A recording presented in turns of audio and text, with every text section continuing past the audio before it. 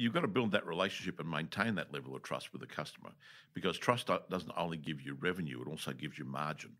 Because people would prefer to pay more for a can of Coca-Cola than they'll pay for RC Cola. They'll pay more for a pair of Nikes than they will for a pair of Slazengers.